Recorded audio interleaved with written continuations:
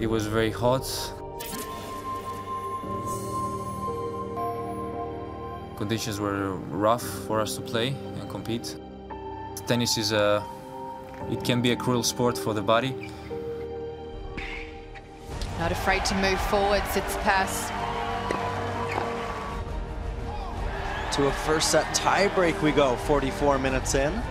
There's a lot of pressure, there's a lot of running, it's really tough for the body to deal with that day-to-day play. Yeah, he's got it. Matteo Berrettini in 50 minutes at 7-6. He's got the first set over the number 14 seed. We all know that serve is very important in men's tennis. It's a big weapon and you gotta use it correct. You have the ball in your hands, so you are in charge, you're in control of what's going to happen. Yeah, that's good stuff. And the Greek player and his fans, they've got a set in hand, 6-4. Points were very close, everything was, yeah, very close. Just shy of the 2-hour mark here on court 3. We're about to play another tiebreak.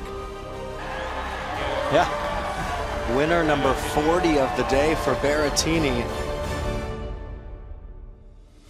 I stayed calm and stayed aggressive.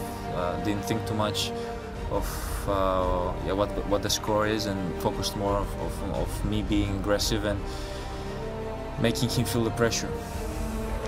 The Greek fans are happy, and so is he. I love the fans. I mean, they like noise when they're in the court. They're trying to, you know, give that energy to the player. I do appreciate how much they care and how much they respect and love what we're doing.